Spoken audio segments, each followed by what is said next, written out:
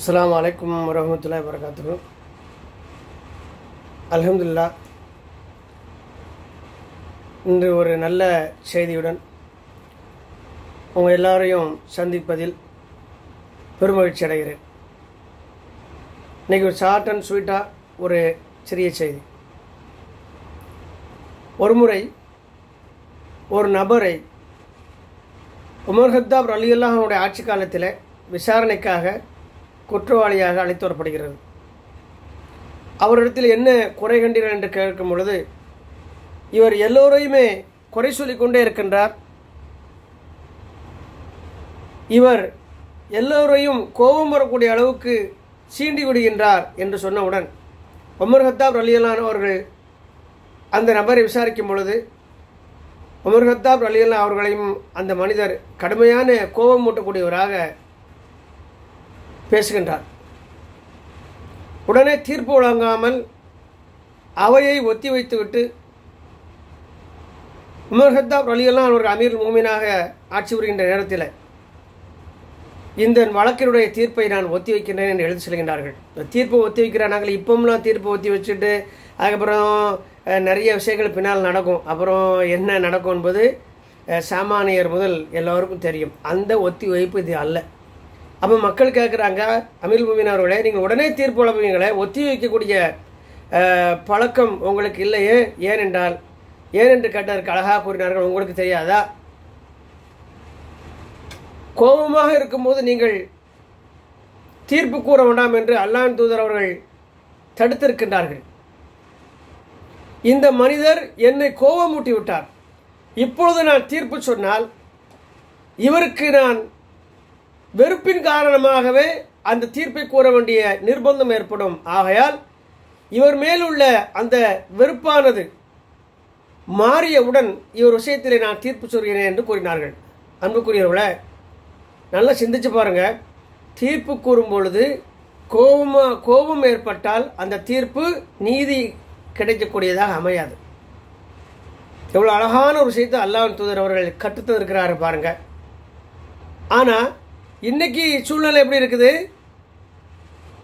மனிதர்களுக்கு நீதி கிடைக்குமா என்று ஏங்கக்கூடிய அளவுக்கு ஒரு சாமானியரின், ஒரு நாட்டினுடைய அடித்தட்டு குடிமகனுடைய கடைசி நம்பிக்கை தளமாக விளங்குவது நீதித்துறை. அங்கும் இந்த மனிதர் நீதிக்காக இன்று அலக்களிக்கப்படுகின்றார். இறுதியிலே அவருக்கு எதிராக ஒரு சாரை திருப்திப்படுத்தக்கூடிய வகையிலேயே அந்த தீர்ப்புகள் எல்லாம் அமைகிற நாம் இன்றைய காலகட்டத்தில் உலகளாவிய முறையில் பார்க்கின்றோம். இந்தியாவில் மட்டுமில்லை, உலகளாவிய முறையில் பெரும்பான்மை, பணபலம், பதவி பலம் இவற்றை வைத்து தான் தீர்ப்புகள் வழங்கப்படுகின்றது.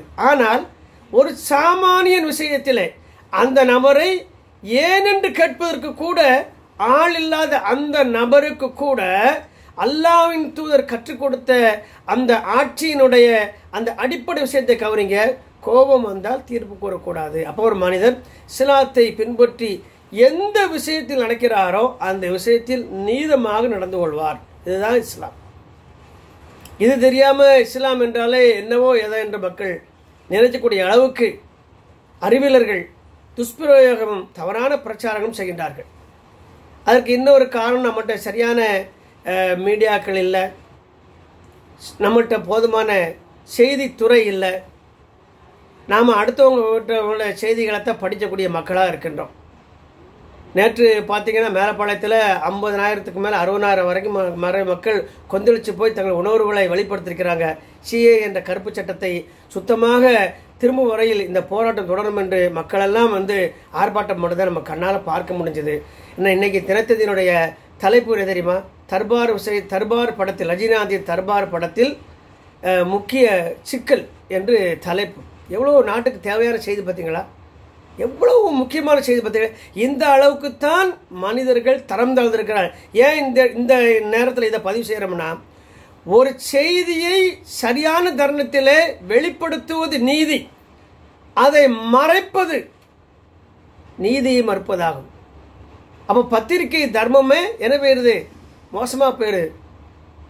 அப்போ எல்லா துறைகளிலேயுமே இஸ்லாம் இருந்தால் அந்த துறை மிளிரும் ஒளிரும் மக்களுக்கு பயனுள்ளதாக அமையும். அதுதான் இஸ்லாம். நாம் நினைக்க மாதிரி இஸ்லாம்னாக்கில் தொழுகிறதுக்கும் நோம்பு செய்கிறதுக்கும் திக்ர் செய்யறதுக்கு மட்டும் அல்ல, முஸ்லீம்களே அதை என்ன செய்யலை, சரியாக பயன்படுத்தி கொள்ளவில்லை என்றுதான்.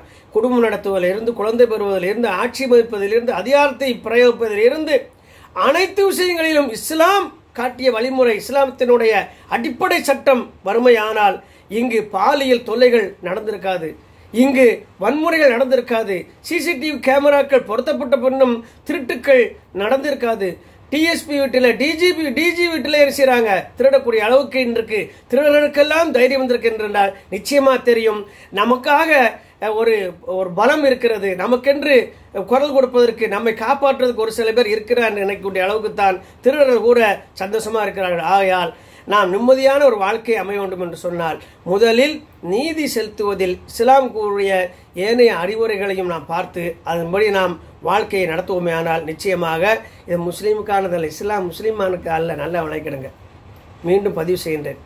இஸ்லாம் என்பது மனிதனாக பிறந்த ஒரு மனிதன் பிறந்தது முதல் மரணிக்கிற வரை கடைப்பிடிக்க வேண்டிய அழகான அடிப்படை ஒழுக்கம்தான் இஸ்லாம்.